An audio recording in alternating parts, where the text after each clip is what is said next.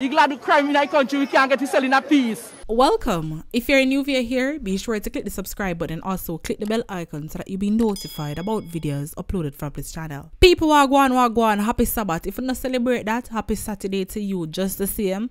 But I know if I want forward and know I come with the latest updates, so we could get right into it. The St. Thomas police are probing the circumstances leading to the discovery of a woman suffering from gunshot wound to the head on Thursday. She is believed to be a 24-year-old Clarendon resident who was recently reported to have been abducted somewhere between her hometown and Spanish Town in St. Catherine. It is reported that she was found about 7 o'clock Thursday morning. Upon investigation, it was discovered that she was in a battered state and had a gunshot wound to her head. Confirming the discovery, the St. Thomas police shared that she was assisted to the hospital in the corporate area where she was admitted. Her name is being withheld by the police pending further investigations. People, this is where things get even worse. It is said that the abductor is Davian Byran. Yeah man, that's the man where they take with the two little girl them from down at St. Thomas and the people them a search for him from Waukee fill up till now and them still can't find him.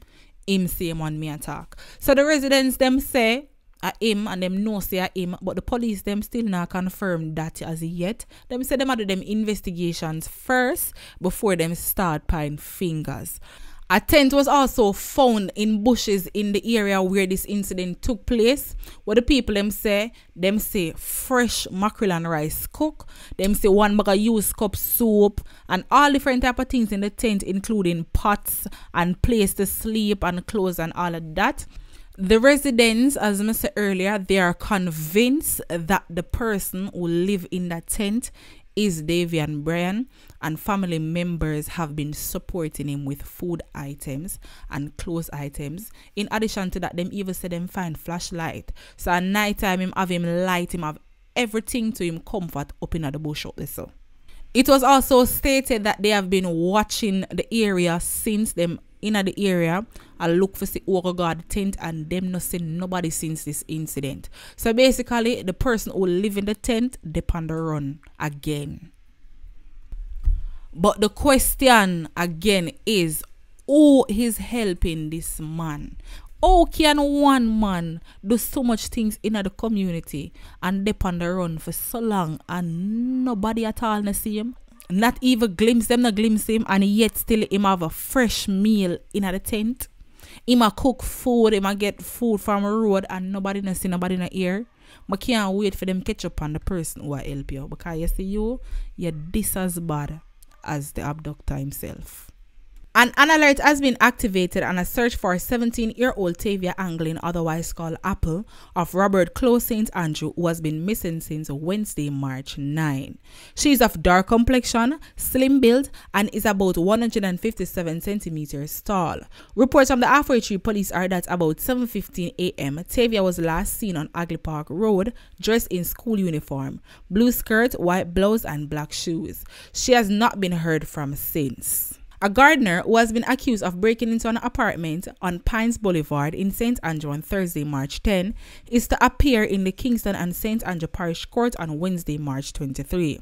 The accused is 36-year-old Errol Mitchell, otherwise called Kevin, of Russell Road, Kingston 13. Reports from the Halfway Tree police are that about 1 p.m., Mitchell was spotted inside an apartment. A security response team was alerted and Mitchell was allegedly intercepted while fleeing with a television set. He allegedly dropped the television set and ran and was nabbed by the security officers. The police were alerted and the suspect was handed over to them.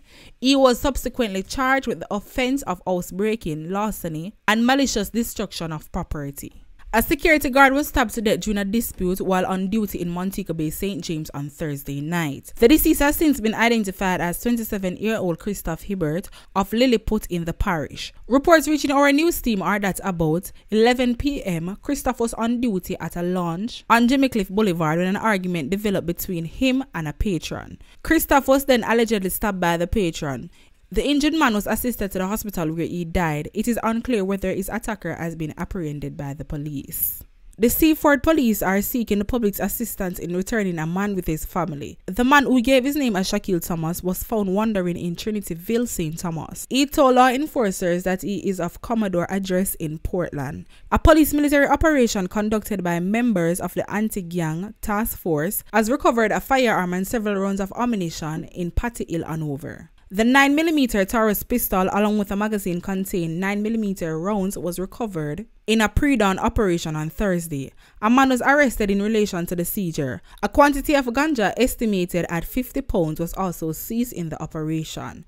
Police have charged 2 men in connection with the killing of a former hotel manager, Clyde Taylor. Taylor, who managed a popular hotel in Ochoria, St. Anne, was found dead in Runaway Bay in the parish last week. He had been reported missing few days earlier. Those charged are 22-year-old Shaquille McIntosh, a houseman from Salem in Runaway Bay, and Sheldon Flocks, a barber from an area known as Lewis, also in the parish. Senior Superintendent Dwight Powell, commanding officer in the St. Anne Police Division, told our news team that the men were charged yesterday. Taylor, 65, who was also a businessman from Salem, was found in a Nissan Note motor car shortly after midday last week Thursday in the district called Top Hill in Hampton, Runaway Bay. His body was found with several chop wounds, the police said. Taylor was last seen alive about 9:30 a.m. the previous Saturday when he left his house in Runaway Bay to an undisclosed destination. The Old Harbour police in St. Catherine have now charged a man with last month's murder of a fish vendor at the Old Harbour Bay Fish Market.